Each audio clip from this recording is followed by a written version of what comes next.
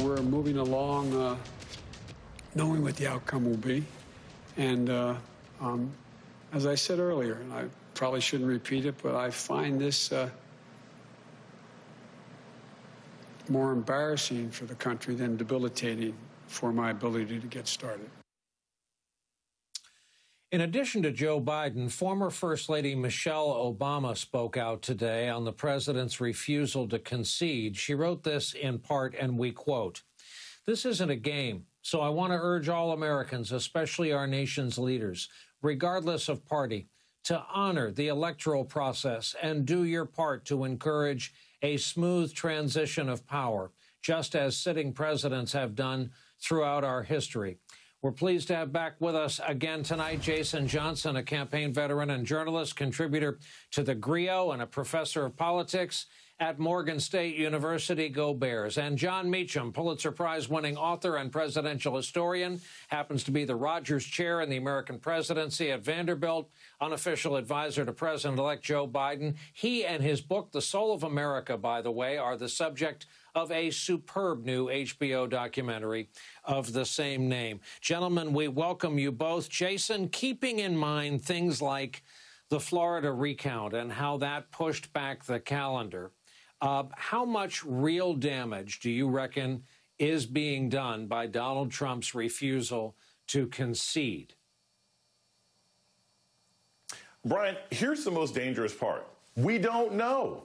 Right? We have no idea, because the problem is when we have these delays, you never really know how much of a problem it is until that next person gets into office. We talk about what happened at 9/11. Also remember the first 100 days of the Bush administration, you had an airplane go down in China and they had to find information and it came back in 100 different parts.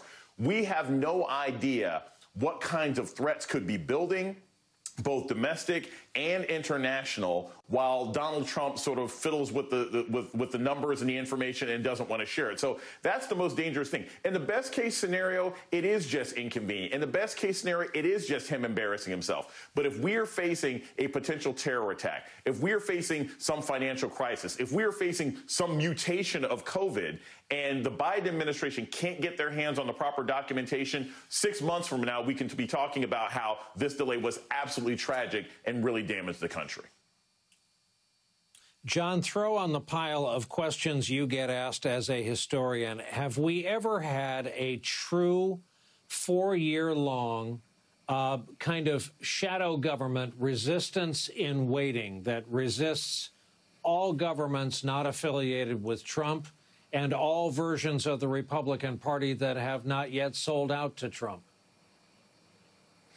No, we are in genuinely uncharted waters here, and that's not a phrase we use much, because most waters are charted in some way or another.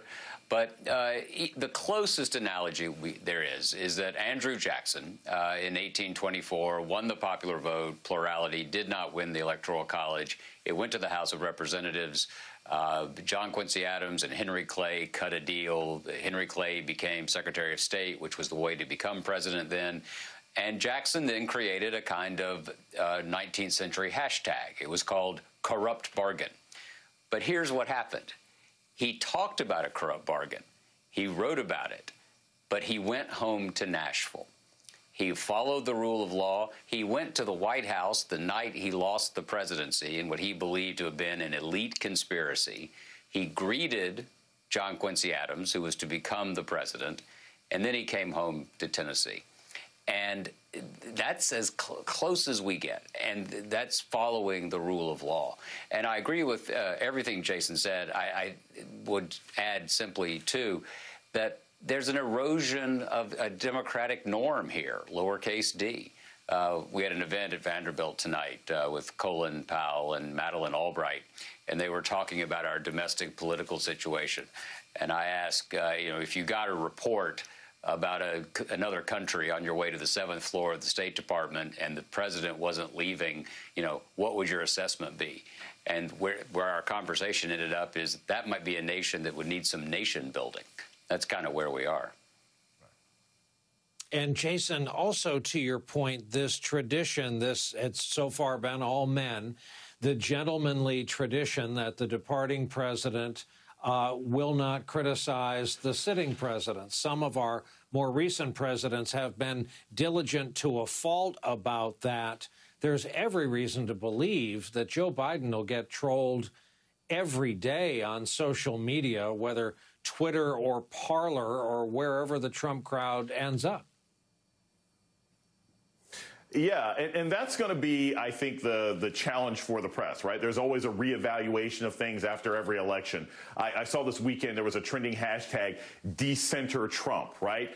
What we're going to eventually have to decide on is how much attention can we pay to someone who's going to be weighed down with lawsuits from dozens of things and corrupt actions that he engaged in before he became president of the United States.